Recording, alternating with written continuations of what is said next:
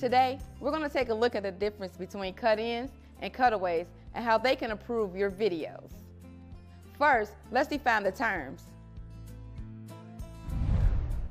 A cut-in is a close-up shot of something visible in the main scene. A cutaway is a related shot away from the main scene.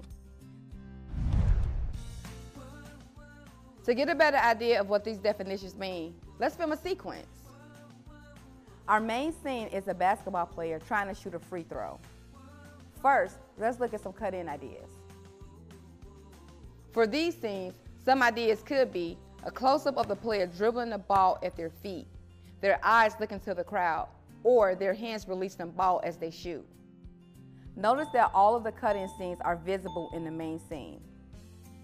Next, let's take a look at some cutaway ideas. Some ideas for these scenes could be a shot of the goal, the timer counting down, or people in the crowd cheering. Notice these scenes are related to the story, but are not visible in the main scene. Next, let's put all of this footage together and see the finished product.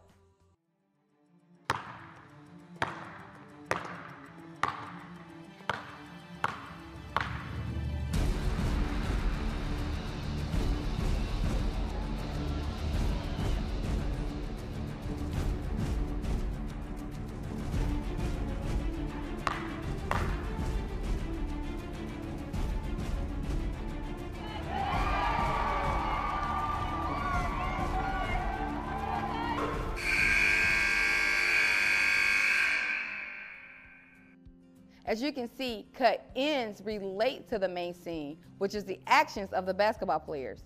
Cutaways still pertain to the main scene, but are found outside the basketball players' actions. Play around with these two ideas and build your story from there.